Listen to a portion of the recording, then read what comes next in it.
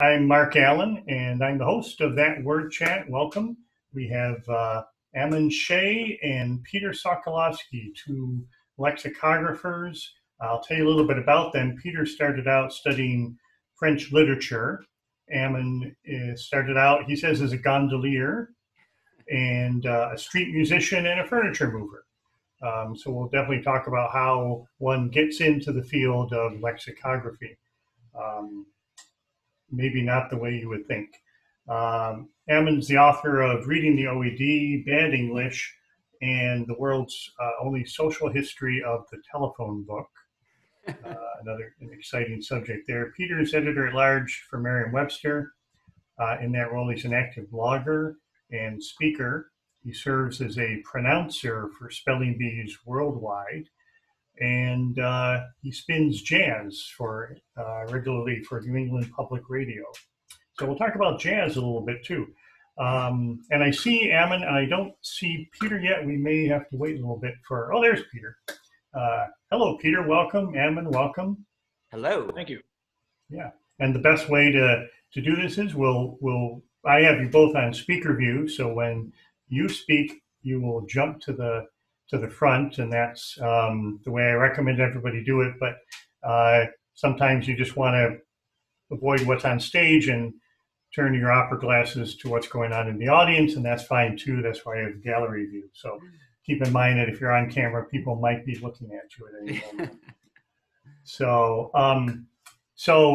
I know that lexicography can be an isolating business. I've heard stories of the quiet office at Merriam-Webster. Is this is this like no big deal being quarantined?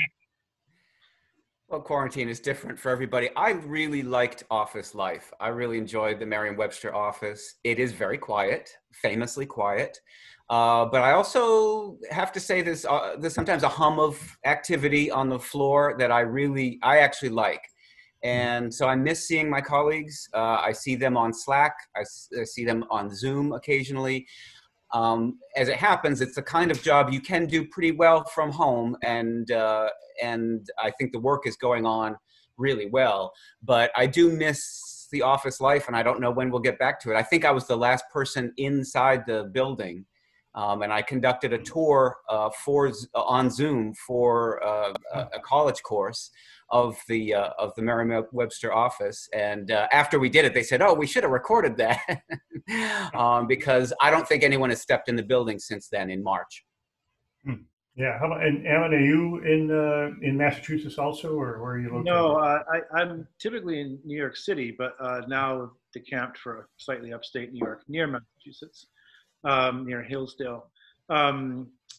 My family has a small place in the woods, and quarantining is kind of my natural environment. I haven't worked in the office ever, so I've been working from home for the past 5 years at Merriam, and it's temperamentally and otherwise, I think, well suited to the work that I'm doing. So it feels much the same. Mm-hmm. So I should ask, because the one thing is a poor job an interviewer does is when he knows all the answers and forgets to ask the questions. And in this case, I've heard the stories, but I mentioned the quiet office. Peter, maybe you could tell us a little bit about what the situation was in the office at Merriam-Webster. You mean in normal times? Well, normal times and in the past. I know that you took us on a tour of the building, which was great, and we spoke. I mean, I spoke in hushed tones, I think, but it wasn't like it was we were too quiet. But it used to be even quieter, I understand. Yeah, I mean, it was the editor. There's 2 floors. It looks like an academic library. It's a red brick building. It was built for us in 1940. And the first floor, the ground floor, is the business floor. So there's marketing and sales and phone sales and support and administration. And then on the second floor is the editorial floor. That was the silent place. That was that was supposed to be quiet. And when there were many people there, there were 45 editors working all day, every day on the dictionary in one room, essentially. It was very quiet. And so they kind of had the hush of a library, and you would whisper if you were chatting with someone, for the most part. And that was just to avoid disturbing others.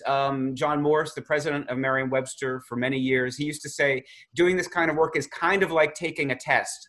And so distracting someone is actually kind of stopping the whole process if you're in the middle of thinking through a definition or something. It could be that you're proofreading, it could be that you're copy editing, it could be that you're defining, it could be that you're researching. There's all kinds of different tasks, but all of them are probably better done without distraction. So the idea was minimize the distraction. Over time, what happened was, first of all, we became more electronic with the process and the research. And second of all, we have fewer staff, and that's just part of the natural business cycle that we all know about especially after the Great Recession. But Merriam-Webster survived, and now we are about 25 working all day, every day on the dictionary on that floor. But many of us working from home or remotely. So it actually sometimes feels a little bit vacant. And that has allowed, I think, a little bit more of a relaxed feeling, if that makes sense. And that's just kind of a natural, kind of evolution. Right. Yeah, Peter's giving the official explanation for why it's so quiet there. I think the unofficial explanation is that when they built the building, they imbued the mortar between the bricks with the disapproving gaze of Noah Webster. So it's everywhere in the building is this feeling that Noah is looking at you and he's somehow disappointed when you make noise.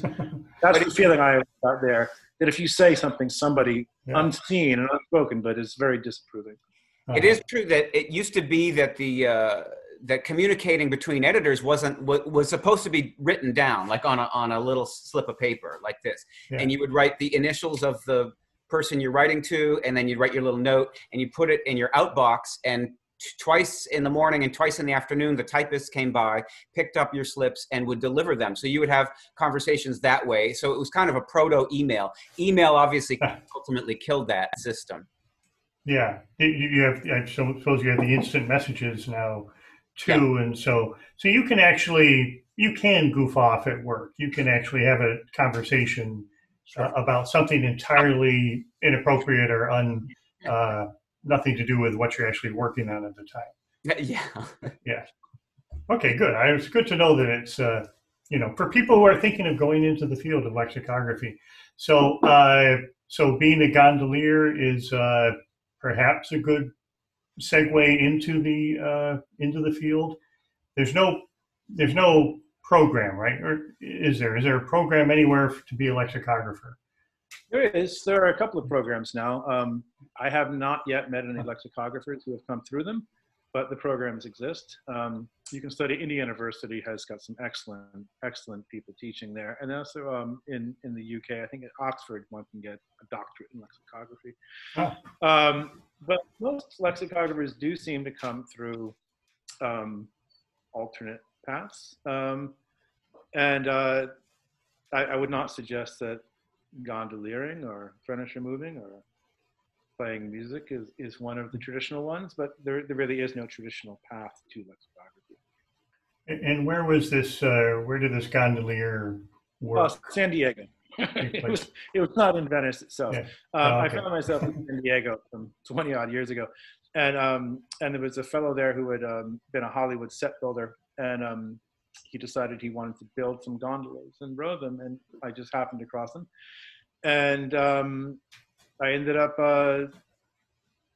rowing gondolas for 9 months or so, and enormously enjoyable. Okay. And when did you start reading dictionaries?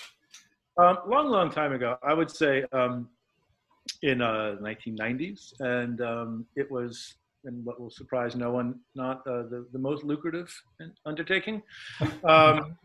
It didn't work out that well. I had written several earlier books about obscure words, but it was really that after I had been a furniture mover for a number of years, I came to the not unreasonable conclusion, I think, that anything would be preferable or easier to carrying pianos up fifth floor walk-ups in New York City. And so reading a dictionary not seemed to make sense. It felt like it was a real kind of quality of life improvement. And that turned out to be true, I would say. It turned out to be what? That turned out to be true. True. Okay. It's easier to read dictionaries and 16th century texts than it is to carry pianos. I suppose that's true. So, so how did reading the OED come about?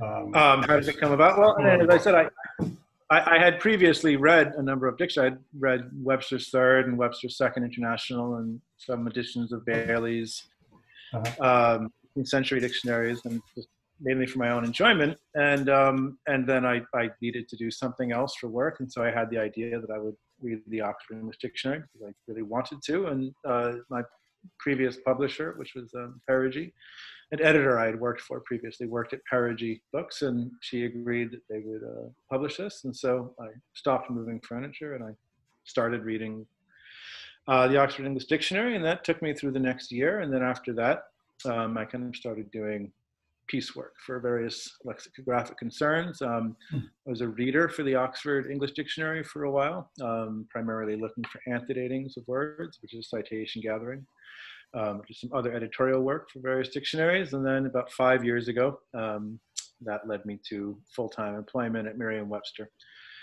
But I have to point out, I am not what I would call a lexicographer because they don't let me near the defining. I do not actually define words. And some people who like to quibble about such things would say that inherent in the job of lexicographer is the defining of words, and I do not do that. And I think it's better for all concerned that they don't let me do that. Primarily write about usage and the history of usage, and I do a fair amount of chronological work. I do antedating of words, but I don't actually define them. Mm-hmm. So let's talk about antedating, because this is something that will maybe make some people's eyes glaze over, and it's something I have a lot of fun with. And I do have a criticism or an issue or a comment about Merriam-Webster and antedating is that I can go to the OED and I can look up when I want to see the original, the first use of a word. It's listed there. It gives me many examples. Whereas Merriam-Webster says first known use 1848. And then I'm wanting more. What was the first known use of this word? Okay, well, I'm so glad that you've decided to take a slightly argumentative stance, because it allows me to first of all, everything you said is untrue on some very basic level. Good, excellent. There never is a first known use. There is, to the best of our ability, the best of our knowledge, this is the earliest we found so far. Mm-hmm. The Oxford English Dictionary doesn't give you the first use of the word. They give you the first use that they found. And they're changing those first uses constantly. And they will almost never say, this is the point at which a word was coined. There are a few exceptions to this. Horace Walpole, we're fairly certain that he coined serendipity. And it's only because he wrote a letter to his friend in which he writes about the word serendipity, which I have just coined, and he explains how he coined it from the three princes of Serendib. And he explains what it means. It's very, very helpful. But nobody really ever does that. We're pretty sure Richard Dawkins coined meme in The Selfish Gene in 1976. People like to think that Shakespeare coined X thousands of words, but in reality, he coined almost none of them. But this is, we think that he does because he's given the earliest known use of these words. So I like to think of the earliest known use as a kind of rough guide to when, we can say we're fairly certain that this word was in some use at this point, but we're not even positive. In some cases, it was in use for a little bit and then it dies out and then it comes back. It just gives you an idea of what the research has found to that point. Right. Now, as to why the Oxford English Dictionary gives you so much more, well, one reason is because they're funded. They're not strictly a commercial enterprise. They're funded by the University of Oxford. And that allows them to have 21,730 pages in which to display all these great citations. Merriam-Webster is a little more streamlined, and they just don't have the room to actually put the citations in. They would love to do this, but there's just not quite enough room to put all that in there. Would you agree with that, Peter? Of course, but I would also say that there is a mission that is different. I think the fundamental mission, and it's an important distinction. It's very subtle for most people, but we're among word lovers here, word professionals here. Mm-hmm. That the Oxford English Dictionary is a diachronic dictionary. It's a dictionary that records 1,000 years of English, and its function is historical. The set phrase is it's a dictionary made on historical principles, and that's what that means. The Webster tradition from Noah Webster on has always been a synchronic tradition. So the current active vocabulary of American English has been our mission. And so as such, we're not taking as part of our mission to give you the whole 1,000-year history of a word, but rather to give a snapshot of how that word is being used today, or has been recently used, or is traditionally used in literature. There's slightly different missions. And at the root of it is what Ammon said, which is the Webster tradition is a commercial tradition as well. Right, that is absolutely true, and also, I mean, that is what Peter said, is that from the very beginning, Dean Trench, in his on some deficiencies in our dictionary in 1859, a talk he gave, he came up with this, that one of the main roles that they envisioned for this, what they were calling the New English Dictionary at the time, was to find the earliest known use of the word. It's one of the kind of founding tenets of the OED. And they've also had many, many thousands of great volunteer readers doing this work for them. It's really sometimes thought of as kind of the first crowdsourced intellectual enterprise. And it's a magnificent, magnificent piece of work. But they have the leisure of the space and the resources to put the stuff there. Mm-hmm. Okay, well, I can accept all that answer. I think I do look forward to the day that I can go to the website, see the first known use, click on the date, and then go to your site files and have that tell me what That's it was. The ideal. That would be the ideal. Absolutely. Yeah, and sometimes you do disagree, which is interesting. Especially this is what it especially interests me, when the OED has a different date, a later date or an earlier date. And often, to get granular there, and it's funny because Ammon is one of the great antedators in the English-speaking world. We're lucky to have, one of the very best working.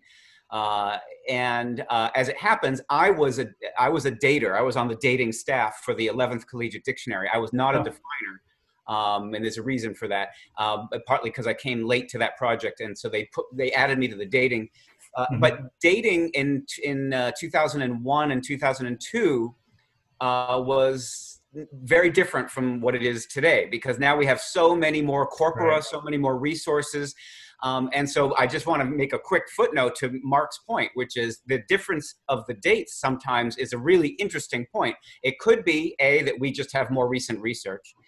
It could be that is maybe frequently Ammon just got there recently and fixed it, or B, it could be that we simply do not define an obsolete or archaic sense of the word that Oxford does, and so you're seeing a different date because we don't even define that meaning of that word. So I mean, it gets pretty granular once you get deep into the dating, and I love etymological dating. And it's like the last point would be that dating was also the source of our definition order. And this is a really important point, that the definitions are historical in the Oxford English Dictionary, and that is also true of the Webster tradition in Webster's second, in Webster's third, and in the 11th Collegiate Dictionary. That is something, by the way, all you copy editors have to know, that is something that we are gradually changing online. The online dictionary, which is based on the collegiate, as we review and as we renew and revise those entries, we are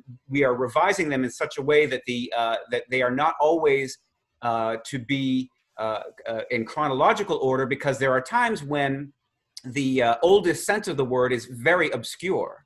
And we know that most people coming to our dictionary, they want to know what the word means in today's English. And so we're promoting that more logical first sense up to the number one position.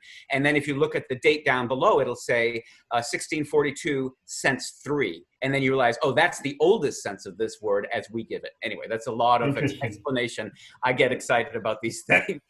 Well, as you say, that's important to know, because that has been and not everybody knows this, but I think a lot of people who are copy editors know that you can't just go by the first definition of a word in Merriam-Webster because there is a chronological. I believe all other dictionaries, I know there's some variation, but all other dictionaries will start with the most common definition. Is that true? I don't know if it's completely true, and Ammon should speak to this, but I know that, for example, the American Heritage and the Webster's New World, which are two of the very best handmade American dictionaries to compete with the Merriam-Webster Collegiate Dictionary, they were built on a different premise, on a different model. Yeah. And my little argument for chronological ordering of senses is that for maybe 10% of the language, it's really easy to determine which of the 2 or 3 senses is the most common. There's a lot of the language for which I'm not myself sure that a guy like me sitting at a desk should make that call. It's pretty easy to say that, okay, the word vitriolic or vitriol, as in political vitriol, is more frequently used in the figurative sense than in the literal sense. Vitriol meaning hydrochloric acid, liquid that burns, which metaphorically means words that burn. So I'm sure that if you encountered that word today in the Washington Post, it would be referring to the rhetorical sense. That would be sense 1. But that's the newer of the 2 senses. So it's a question of, and I actually kind of like, I think there's a counter argument. If you have it as sense 2, then you can read the biography of the word as you're reading it down. You can read that the literal liquid that burns became the figurative words that burn. I find that to be, infinitely fascinating. However, that's not the way most people think. Yeah. All right. I have, I'm going to go to a audience question because there's been one out there for a while now, and I'm already like, I've got to remember to ask you how you got into dictionaries because we haven't touched on that yet. But and actually, I don't know I know somebody asked this question about how many American lexicographers, how big the field is. Is that just a general? See, we try to ask people to unmute and ask their own questions, but I don't have a person for this. So I will ask the question, how many lexicographers are there out there? And I think the important part of the question is, do you know them all? Ammon, I want you to chime in. I'm going to say very quickly, there aren't too many. It's one of the very sad truths of my time in this business. And by the way, I didn't even know this was a job. So Ammon and I came to this from very different kind of points of view. When I started, which is say 25 and a half years ago, there were 6 programs in America. There was Webster's New World, American Heritage, the New Oxford American Dictionary, Encarta, and the Random House Webster's College Dictionary, plus Merriam-Webster. So there were 6 staffs that were working on what I would say commercial monolingual American English dictionaries. And today there's only 1. And that is a completely joyless fact for me. I think that's a very sad state of affairs. I very much miss our colleagues, and the only ones I really got to know were at American Heritage, partly because they're in Boston nearby, and they became friends to me.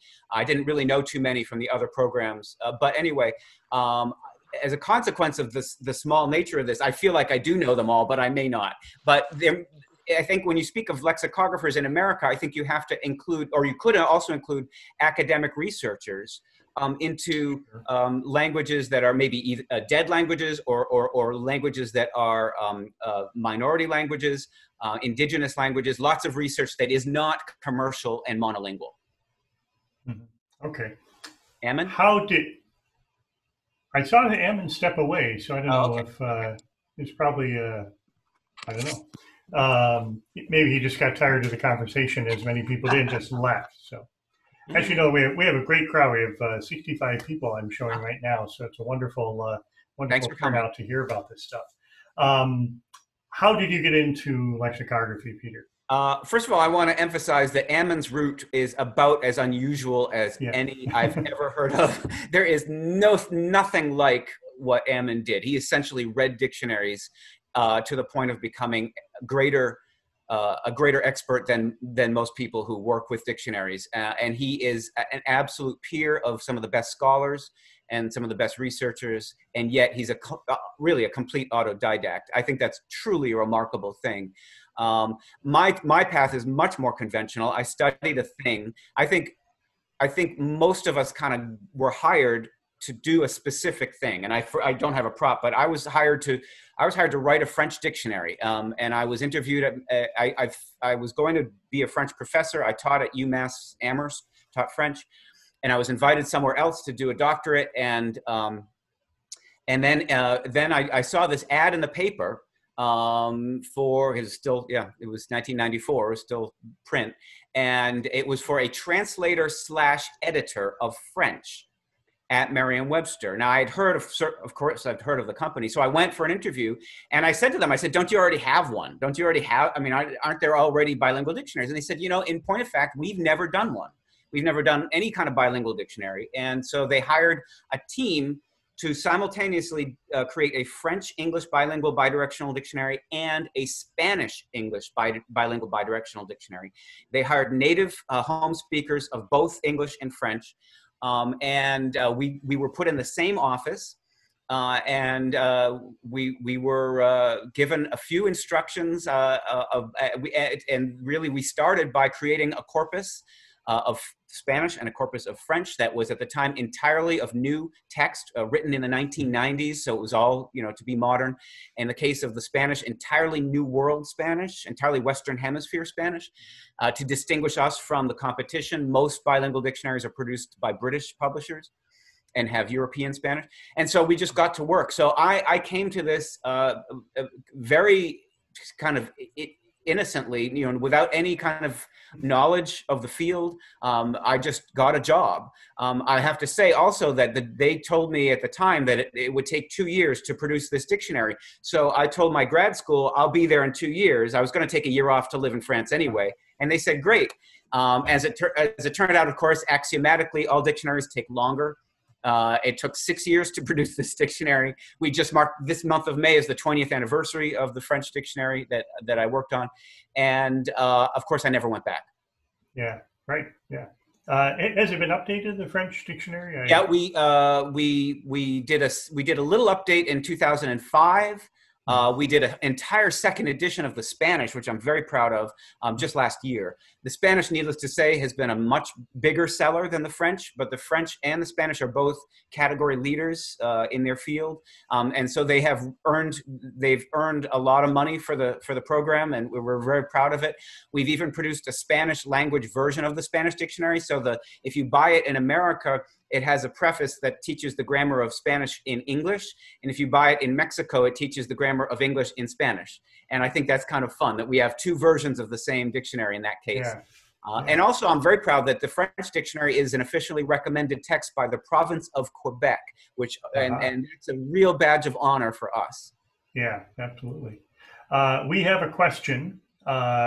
This one from our friend Mary Norris. Hello, Mary. If she could unmute and ask away. Hi. Yes, I've been curious about the word cardinal. Maybe I could research this myself, but it's more fun, as we know, to connect with others when we are too lazy to do our own research. So the cardinal was the bird named for the priest, the prelate, or which seems to be the case, that the bird was named for the red color that that father of the church wore. But it doesn't make sense to me because clearly the birds were around before the church had its hierarchy and named guys cardinals. So what did they call cardinals before the church? That is my question. And Ammon, are you still there? Are you still around? Because I can say right away, boy, that first of all, what a great question. And it's true that it's interesting that the Latin word cardinal, cardinalis, meant serving as a hinge. So hinge is the root word there because the cardinal, let's see, that's right. Cardinal Sims. Yeah, but he was the clergyman of the highest rank next to the Pope and Cardinal Sins, right? So it is true that we have a note. It says, from its color resembling that of a cardinal's robes, the crested finch is named for the clergyman, not the other way around. And I think that is amazing. And to be honest, you learn something every day in this job, which is why it's so great to work with words. And I did not know that that was the order of entry. I'd have to take a quick look at Oxford for this to get the real story. This is where a diachronic dictionary comes in handy. And I'll just key it in. I happen to have it open. And meanwhile, I'm happy to know that the bird is also the crested finch. Yeah, and that's an interesting thing, that it's in the same genus as it's very close to blue jay on the one side and the chickadee on the other side. There's a bunch of synonyms for the red bird, the Virginia nightingale, the hawfinch, the nutcracker. It's a grosbeak. It's a scarlet grosbeak, and the winter redbird. Who do we thank for that list? Jack Lynch. Roger Torrey Peterson. All right, I'm signing off, handing it over. Mary, thank you. Thank you. Great to see you. Yeah, thank you for that question. And I do see, and there's another interesting sort of I can't give a disquisition about this word, but it is one of the unusual Latin-based words in English that predates the Norman conquest. Most of the Latin-based words we have in English come through French, except for a few words like crucifix and cardinal now, I know, words that have to do obviously with the church. The odd thing about the Romans in Britain is that when they backed out and left England, they took their language with them. They didn't really leave a lot of residue. You'd think that occupying England would leave Latin in place on the Anglo-Saxon population. But in point of fact, most of the Latin words that we have in English today are actually Norman French words that derive directly from Latin that came in after the Norman conquest. This is kind of an interesting demographic factoid. Right. Right. And Mary mentioned Jack Lynch came up with that list. That was in the group chat. You probably don't have time to read the group chat, Peter, but there's all sorts of interesting information that always comes out of the group chat. And we have Jack Lynch with us today. Hello, Jack. Who is helping out. So that's terrific. And is Ammon? I do know that Ammon is in such a rural environment that his internet is sometimes insecure. I'm not sure if I'm not sure if that's an excuse or a fact. But I do know that is true for him. He's very, very rural, and internet can be a little bit spotty. Right. Well, that's okay, because I happen to know, having dined with you many times and sat at the bar over scotch with you many times, that you can talk about all sorts of great things for a very long time, and it's always fascinating and interesting. So, I mean, when I started doing this, when we first had Mary Norris on weeks ago to kick off this series, I thought, well, who could I have? Also, of course, Peter was an obvious and immediate choice to have somebody to talk to. So, so glad you are here. We do have a question about spelling bee pronunciation, which is something, now you've done this for the State Department, on behalf of the State Department. How did that come about? What does that involve? Let's see. What order was that? I tripped into spelling bees so innocently, and I wish, if only I had known. If only I had known. I was asked in 2008. We had a partnership with a publisher in Korea to make an edition of our Learner's Dictionary, which is one of my favorite dictionaries, one on which I did write definitions. It's free online, learnersdictionary.com. Merriam-Webster's Advanced Learners English Dictionary. It's the green one. And it's a book I'm very proud of. I love that book. And the publisher in Korea had licensed from Scripps an official spelling bee, and they asked Scripps, what dictionary do we use? And Scripps said, oh, you have to use Merriam-Webster. And then they came to us and said, can you send somebody to be our pronouncer? And John Morse, the president, called me down to his office. He said, how would you like to, go to Seoul and be the pronouncer? And I said, how hard can this be? This. So I flew to Seoul, and I had never pronounced for any kind of spelling bee of any type in my entire life. I had also, to my knowledge or memory, I had never participated in the spelling bee. It just wasn't a thing I did. So I knew less than I do now. I knew less than anybody. I will say that this was an ESL-B, so the level of vocabulary was pretty low.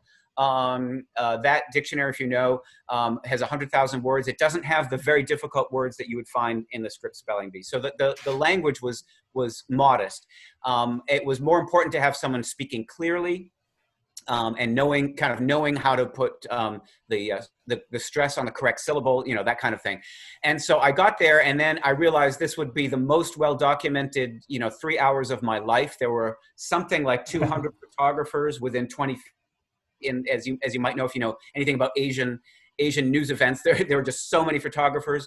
There were a couple hundred spellers, and all of their families were behind me. It was an incredibly intense event.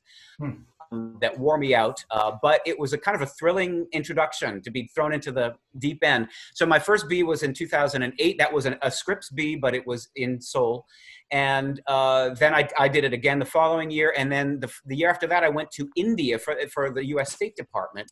And they saw this on my resume or something. And they said, hey, would you do some spelling bees for us? So I did a bunch in India for kids, for junior high level kids.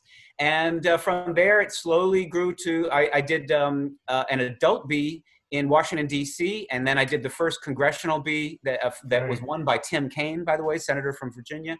And it was there was members of Congress against members of the press. So we had Major Garrett, Howard Feynman, Karen Tumulty, Kate Nocera, like A-list Washington, D.C. Journalists, and then 10 members of Congress, 4 sitting U.S. senators and 6 Congress members. And so it was that was at the National Press Club. So anyway, ever since then, I seem to be doing bees all over the place, including at Bryant Park in New York City every year for the New York Public Library. Oh, okay.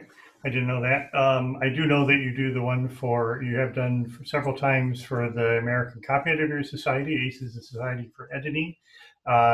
Your reputation, absolutely the worst one. That's the absolute my least favorite one. Because the level the level is so high that I have that's really the one of the most troublesome because it's really, and it was one year you recall we couldn't get a winner. Yes. I happen to have a very difficult bee list on my phone, loaded on my phone, and we had to go to that list as an emergency backup. And so it was actually kind of fun. And I love the level of competition, but that is without question the highest level adult spelling bee I've ever encountered. Interesting. And I think that was probably Kate Karp, who has won the spelling bee, who boo-hissed you there, just so you know who that's coming from. It wasn't me. And I know Kate from the San Diego bee at the public library, which I also pronounced for once. So, excellent. She won. I'm pretty sure she won that. She's a terrific speller. No, I didn't. I came in third. Okay, but you placed. Yeah, that was a great one. How to spell Duraya. I did have a question though. I also pronounced for spelling bees, and I wrote there that I was really grateful for the explanation of mischievous, which makes me nuts. But I also noticed that the MINI spelling of minuscule is in the dictionary in MW as a pronunciation, but non-standard. Now, if you were to give that word in a B, minuscule, and somebody gave that spelling, how would you handle that? Well, that's a good question. Do we give it is it a stigmatized variant or is it a full variant? Well, I'm looking at it and it said non-standard. Okay, so that wouldn't, yeah. So if it's, as long as it's, I'm just looking it up now. Yeah. Minuscule. Yeah. I would stigmatize it. If it's non-standard, then that wouldn't be right. But if it's given as a, for example, it happened in India that I think the word was neighborhood or something, and the young speller used a U in neighborhood, and one of the judges rang the bell, said, no, this is the American dictionary, it's American spelling, and I intervened. I said, no, that is correct. The speller is correct. In other words, a full variant like that, always acceptable. A stigmatized variant, a non-standard variant, we would avoid. Right, and I probably don't need to say this to this crowd, but minuscule is based on mini, not on minus, even though we pronounce it that way. And Mary Norris is waving her hand at me for some reason. I'm not sure why.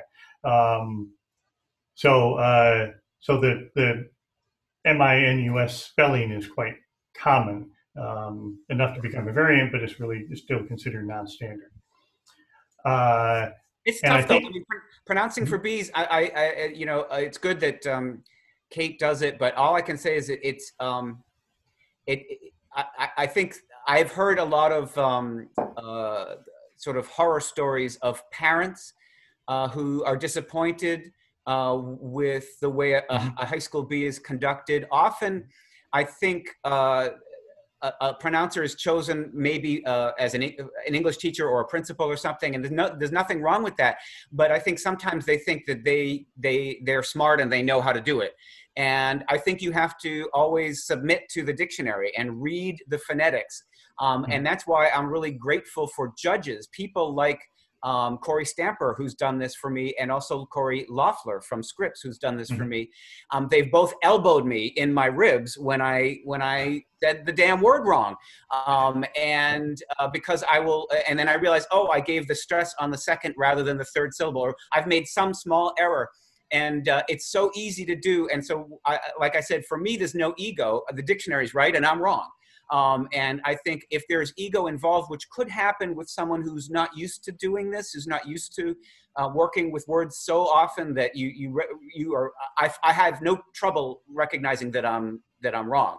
And there have been times, and you might have, even at the ACES B, there have been times when we threw the word out because I said it out loud in the improper way, gave a huge clue to everybody. And then I realized, oh, that's actually the wrong stress. Next word. We'll just throw that out, go to the next word. It's not about me. It's about making a pure experience for the spellers, which is to say that no advantage is given by hearing maybe an alternate pronunciation that might tell you what the schwa is. Oh, it's a U there instead of an E or something. So I'm very quick to discard a word and start over and recognize that, put the blame on me and let's concentrate on the spelling. I think probably at some of those ACES Bs, when it gets toward the end, we should just figure out a way to sabotage one or the other. Maybe we should just be declaring dual winners. But, Merrill would just like it to go to the highest bidder because it is a fundraiser. As you know, Scripps had 8 winners last year. So yes, that was interesting. So Heather has been sort of emailing with Ammon, and I think I saw him come back, but I'm not sure if he's back now. Excellent! We've been talking all about you. I don't know how much you've heard. So we have yet to talk about. You both have this symbiotic relationship that you're both lexicographers, but you both also are lovers of jazz, and Peter, I know, has his trumpet when he goes on trips. He has his trumpet with him in his hotel room with the electronic mute, so he doesn't. Well, I assume so he doesn't bother the neighbors. Are you still do you dabble? Do you play? I have given up the saxophone a number of decades ago. But I partly Peter's fault. I do occasionally play. I play it sometimes now. I just took it out yesterday from under the bed, and I do play trumpet as well, but not professionally as Peter does, and never in the company of others. There's an old joke which has many variations, which is what's the definition of a gentleman? And the most common version I heard is someone who can play the trombone but chooses not to, and I think that applies to me in the trumpet.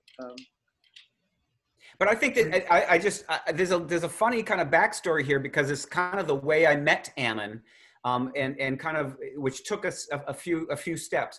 The first time I ever met him was an appearance like this, the two of us together in Hartford at Real Artways, which is an art movie theater, cafe, and lecture space. And Ammon had been there on his book tour. And I got a phone call from them. They said, we loved his dictionary talk, and we asked him to come back. And he suggested that we do a little panel with the two of you. Now, I don't think I'd ever met Ammon. I'm not sure, but he knew who I was. And I thought that was very generous. And the idea was that he would talk about Oxford and I would talk about Webster. And when we got there, I couldn't believe that Ammon essentially knew more about the Webster tradition than I did. I couldn't believe how much he knew. And I was so impressed with that.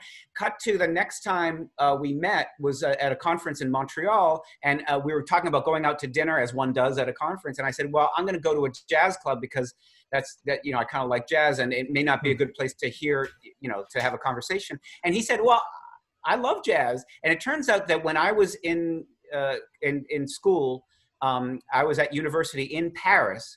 Ammon was literally busking in the subways that I was taking. Really? And so it's entirely possible that I passed Ammon playing tenor saxophone in the subway when I was going to class.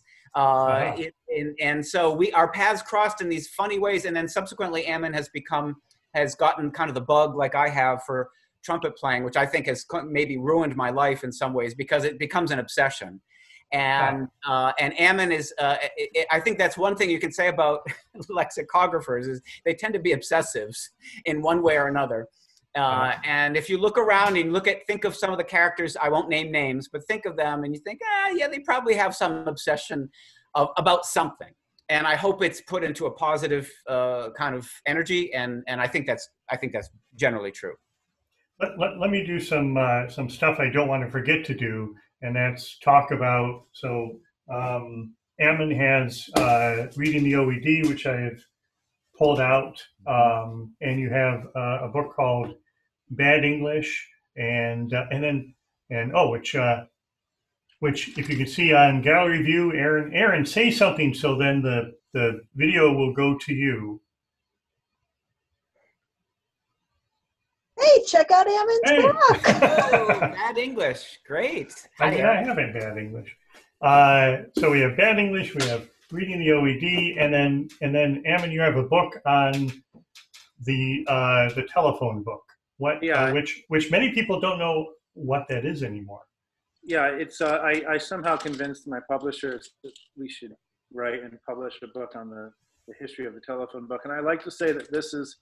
Of all my books, the one that most fulfilled its early promise, which is to say it sold perhaps dozens, even scores of copies. It sold about as well as one would expect a social history of the telephone book to sell, which is, it was a self-fulfilling title. None of you has, except for Lynn Murphy, who I saw earlier, had a copy, I think. I'm sorry, I don't, yeah. But it's on my list now. And I'm looking for Peter's. Peter has a chapter in. I can show you the book. Oh, there we please! go. There we go. We have all three of them. Excellent. I love it. Good. And then Peter is a chapter in. This is an excellent. It's a dictionaries in the 19th century. If you've been lucky enough to hear Peter talk about the history, I mean, it's really a fascinating period, the middle of the 19th century, and the dictionary wars and the differences of viewpoint and then some of the outrageous things that were done to promote dictionaries. And Peter writes about the dictionary of 1868, the first modern dictionary. So also recommend to the whole world in the book. And I think we have some questions. We did promise that we'd have maybe we should do this now. We did promise we'd have a musical interlude because any good talk show has sort of a break and you go to the Ammon's getting his saxophone. This is going to be great. Yeah, good. Okay. Well, you're not going to try to play together, are you? No, that's a good idea, but maybe next time. Yeah, I don't think it'll work on Zoom because you would hear everybody on delay and you'd be completely lost. But and do you have your trumpet? I do, but Ammon, you go. Oh, okay. I love the lighting.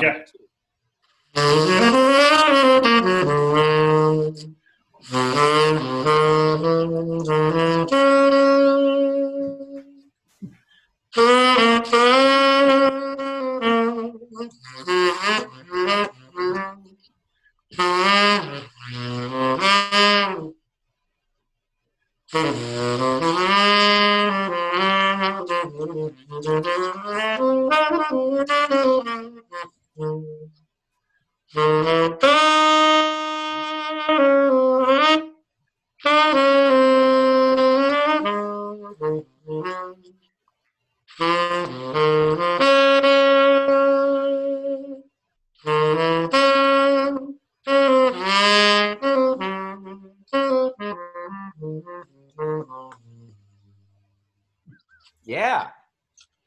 You have such a rich sound. That's I love it. great. Love it. Yeah. Peter, before you start blowing, okay, I just want to say, careful of the microphone because the trumpet could blow out. I don't know. Wave at me if it sounds bad. Okay, yeah.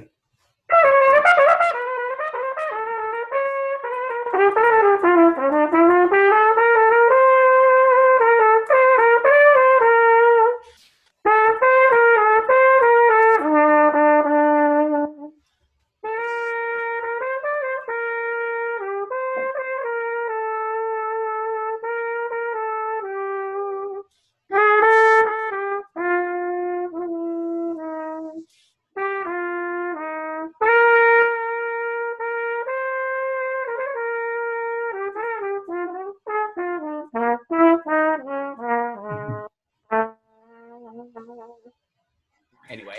Terrific. Terrific. Bravo! Wonderful. So if you want to go into lexicography, the seemingly jazz is maybe not a path to it, but certainly there's got to be some symbiosis with jazz and words. So Yeah, there may well be. You know, I don't know if, and I don't know if there are questions, but of course, Ammon's also an expert on usage. Bad English is about usage, and that's another. Yeah. It's funny because I just had this amazing experience. It just ended. I taught a course for the first time in 25 years at Amherst College with Ilan Stavins called "The Making of Dictionaries." And one thing that I discovered is that you can dive deep into these subjects, and one of the subjects is usage. We haven't even touched on that. One of the subjects is writing definitions, and then phonetics, and there's all these different things. So the fact is, you could go on forever about the technical side of dictionaries, which is kind of fun. And everybody has a specialization. Ammon is kind of a dating etymology specialist. Mine is kind of modern French, and the sort of the Merriam-Webster weird defining tradition that I don't mean weird, I mean idiosyncratic defining tradition, which are two different things, slightly different things. It's weird too. It's okay. And it's weird too. It actually is. So you end up being kind of a trivia trap of a certain kind. And what's great about, and I guess I know maybe this is toward the end, but it's a nice kind of note to close on, which is that everything about Merriam-Webster is teamwork, is actually not only just the accumulated work of the past and our forebears, but the team that's currently working right now, the specialists in the biological and physical science specialists who wrote the definitions for COVID-19 and coronavirus words that we just entered in the dictionary a couple weeks ago. They're specialized in writing science definitions. So I'm really thrilled to know that I can count on a staff that has so much depth and breadth that there are specialists in writing certain kinds of definitions, specialists in doing etymology, specialists in doing antedating. And yet what Ammon and I do kind of mostly is a little bit more independent. A lot of what I do is tell our story to the public. And a lot of what Ammon does is, of course, this independent kind of research. But we're plugging into a bigger tradition and a bigger staff. And that's the point I'd like to make, is that it is a team effort. And there's no way anyone could do this alone in the way that they did back in the days of Samuel Johnson and Noah Webster. Right.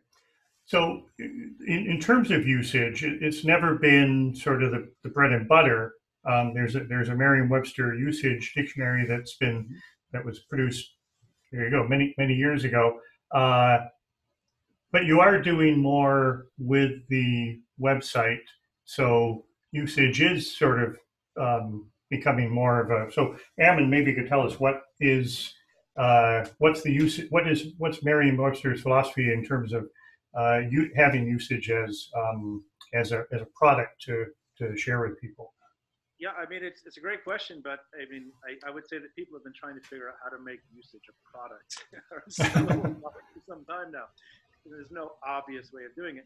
But on the other hand, we do know that a tremendous amount of the traffic that we get on our website is people coming looking for specific answers. And unfortunately, we have to come up with a way of telling them there is no specific answer as far as we can tell. We tend to not have so many specific answers that people are looking for. We tend to be, of course, stridently, some say, descriptivist.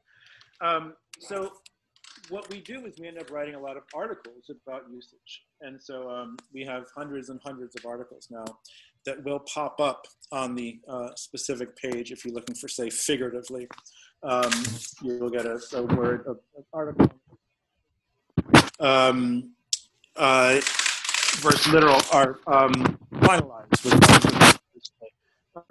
where we have an article on showing the usage history of finalized, showing that it goes back to 1780 rather than be an early 20th century thing that people thought it was, and that there's evidence of finalized throughout the entire 19th century as well as the 18th, end of the 18th century. So it's hard for me to say, is this a product? I mean, I guess it's making people react more favorably to Merriam-Webster, we hope, as a brand. But there's no way that we're not making money, I guess, directly off of usage. Well, yes and no. And what I would say is that these articles, as Ammon says, hundreds of articles about usage and history, word histories.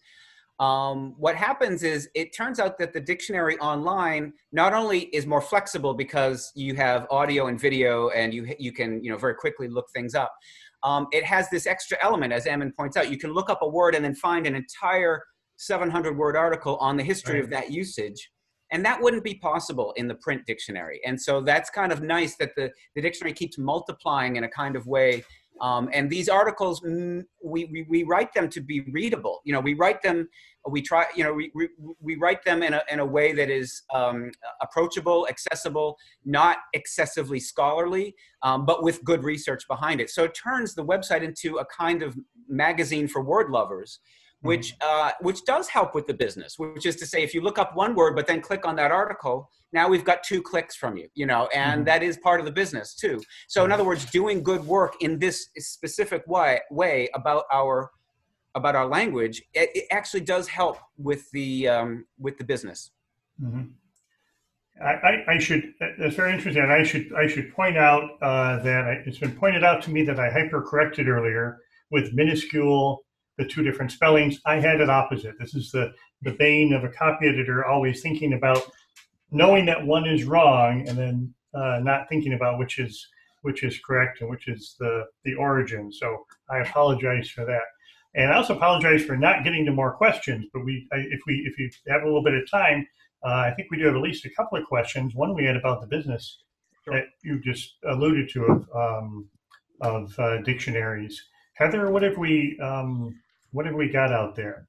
Yeah, so Mike Pope actually had a question about the business model. Mike? Okay, here. So, can you hear me? No. Yes. Okay. The question was, in this age of online stuff, what's the change in the business model for dictionaries? I mean, you used to sell books. That doesn't seem to be the major way for dictionaries in the future. Yeah, you're right. That's a good question. Nice to see you, by the way, Mike, or not see you, but nice. Thank you for joining us. No, it's the website is a big part of our business now, obviously, and we get a lot of traffic. We get a huge amount of page views, and the page views have advertisements on them, so that we get revenue from the advertising on the website and on the app.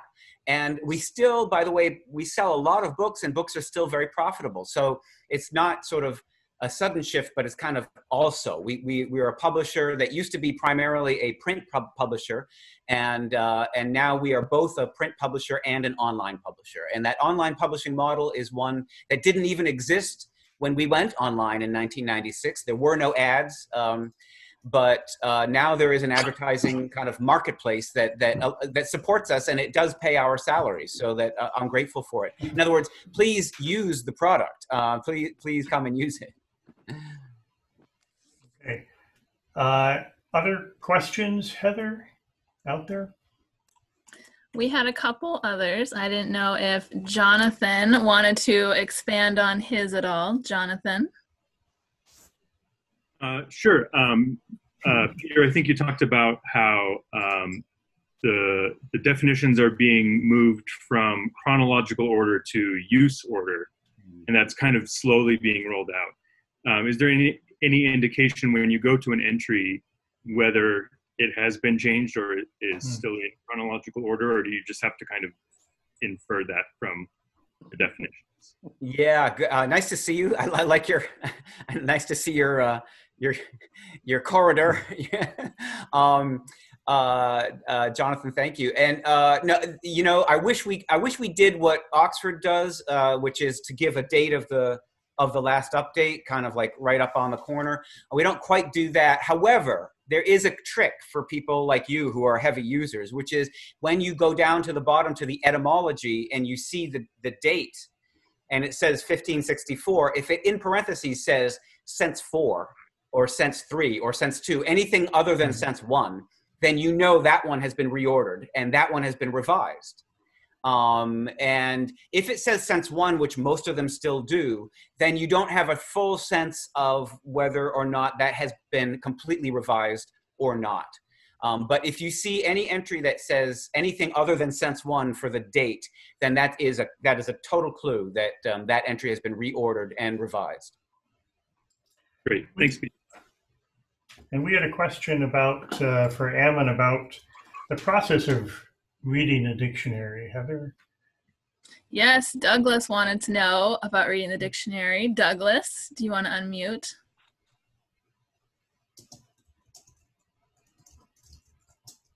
It looks like he might not still be here, so I'll ask on behalf.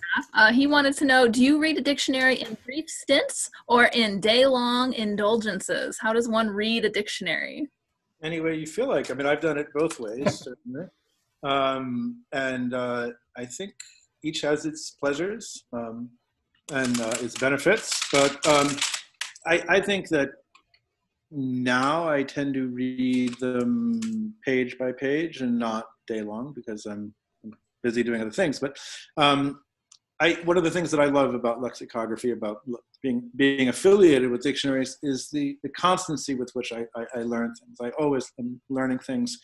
And it's an unceasing amount of kind of source of joy. I mean, it could be something as Peter mentioned earlier, the earlier use of vitriolic. I came across that just a few weeks ago, and I had never known of it as in this earlier sense. And it gives the language so much more of a richness, knowing that at least some dictionaries, for instance, define supercilious as the coming from supercilium, the eyebrow, perhaps the raised eyebrow, which is, I think, kind of a disputed etymology. But it just makes me think of language in a kind of new way. And these aren't useful, per se. It's what I love about getting deep into the nuts and bolts of the dictionaries.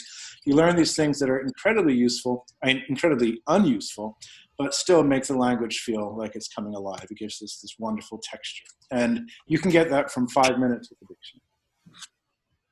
Terrific. I think we have at least one more question. I know we're over time. I don't even know what time it is. I don't really pay attention, but there's quite a bit.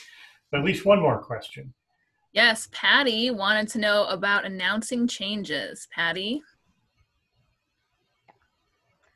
Hi, guys. Yeah, I think people have asked. Can you hear me? Yep. Okay, Yep. these are cheap.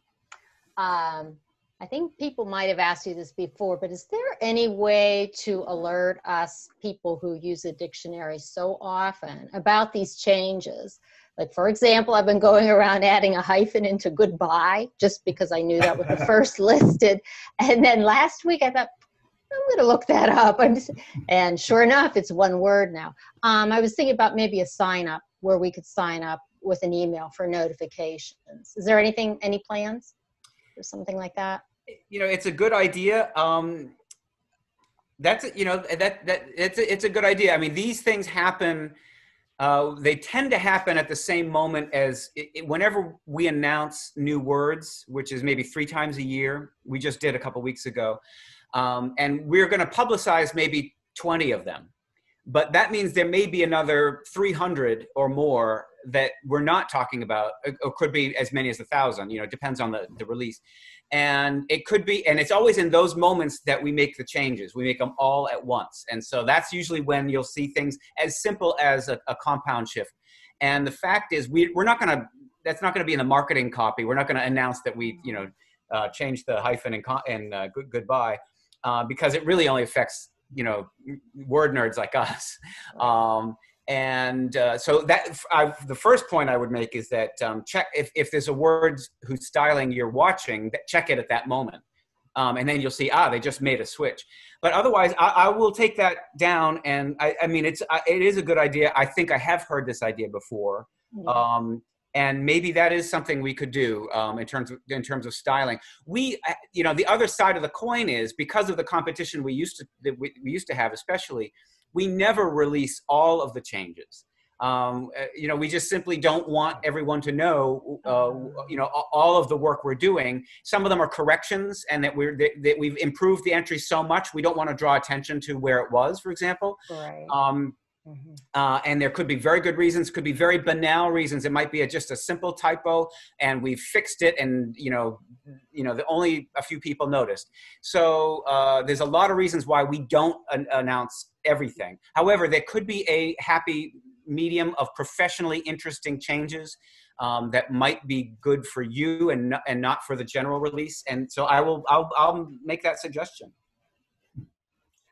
Okay, one last question from me, and I'm curious about this. You both must know an awful lot of words, and Ammon in particular, being a dictionary reader, I have to wonder what's it like at a cocktail party. Do you deliberately pull out? I mean, I don't think you would. I shouldn't say deliberately. You wouldn't do this deliberately to impress, I'm sure, but do you sometimes find yourself pulling out a word that nobody in the room knows and just stares at you, wondering if you're speaking a foreign language? I find that I am able to alienate cocktail party guests without resorting to words. So I don't think I've ever had to dip into that particular quiver. I try not to, not just because I alienate them well before I get the opportunity to do that, but again, I tend to think that words that are obscure are little used. They should be enjoyed for their own sake, not for the sake of obscurity. So. Mm. So there was a question that we put on Twitter that I should ask about, at least in terms of big words. There are 3 words, and I know one of them: quacksalver, sarcastic, Panglossian. These are all 3 words that have something in common. Ammon must know. No. They've all trended. It's a trick question, yes. They've all been trend watches that we've written, right? Yeah, and that's a neat thing to maybe end on and talk about, which is we work on writing dictionaries and editing them and being careful about them. But Ammon and I, particularly as kind of a small team, work on the other way, which is which words people are looking up. You know, what words are people looking up in real time? And Ammon and I are often the people who write those little articles. We call it Trend Watch. If you go to the homepage, there's something called Trend Watch. And that is just ceaselessly fascinating to me, and has been since I got involved with the online dictionary, so which is going back to about 2002 for me, looking at this data, looking at the words that were looked up after 9/11 and after you know, of significant events, whether it's the presidential election or the Oscar ceremonies, or you know, a movie release, or in this case, without question, an enormous event like the coronavirus, and seeing what words sent people to the dictionary. I mean, I just think it's an interesting data point, for example, that we had a spike on the word pandemic on February 24th. So that means the American population was sufficiently interested in this word to spike our data on the 24th of February. And then you might want to consider when were governmental reactions taking place. But we knew that the public was paying attention on this date. And we have this proof. And I think that's just, as I said, ceaselessly interesting. Right. One of the things that I thought was particularly fascinating that happened recently was the other day we saw the word Mara, M-A-R-A, spike. And it was it's a not particularly well-known South American rodent, and it was unclear why this would spike. And then we found out that what it was the plural form of Mara is Maras, M-A-R-A-S, and it was what people were looking up in response to Mario Cuomo ostensibly quoting Judge Learned Hand, "Stone by stone across the morass," M-O-R-A-S-S, and people were sufficiently ill-acquainted with the word morass that they just misspelled it as M-A-R-A-S and were given the plural form of this obscure South American rodent. And nobody was actually interested in that, but they came across it through their own orthographic problems. So our data went one way and people's curiosity was actually going somewhere else. This is a great situation where the phonetic spelling of the word brought you to the wrong word. Right, which is some people complain about the online dictionary that you can't flip through and have those moments of serendipity where you learn another word. You learn 6 words on the way to the one you're trying to look up.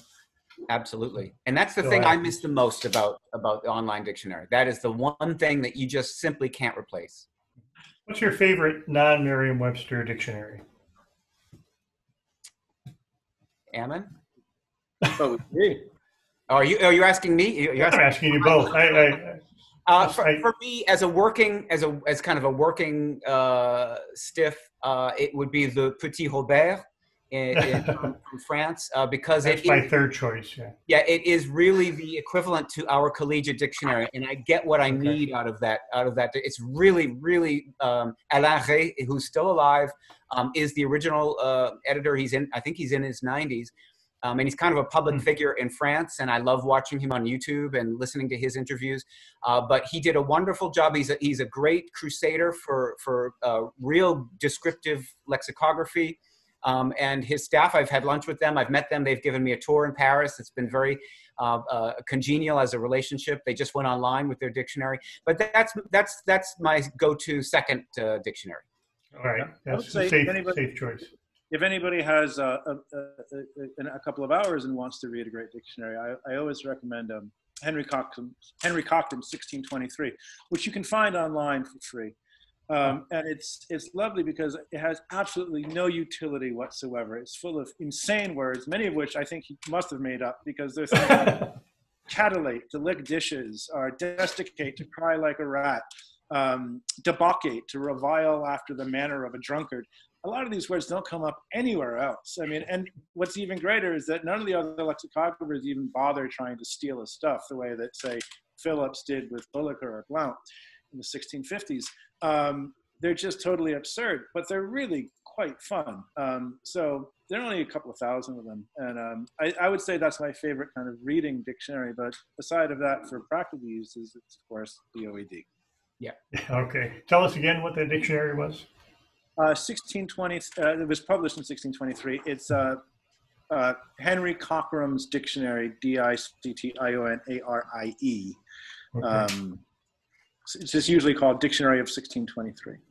All right, and if everybody sticks around, we'll get the link for that in the group chat so everybody can spend the rest of the evening enjoying that dictionary. One more question. Are you reading anything now that's like a dictionary or a phone book?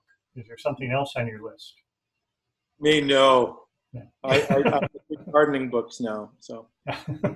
All right. Well, thank you both very much, and I do apologize for going over. I knew I would, and I should have probably done more to keep myself under control and within an hour. But thank you all for sticking around, and thanks to our guests very much. And and we have, and I haven't queued it up yet, but we have I've forgotten to do that one task.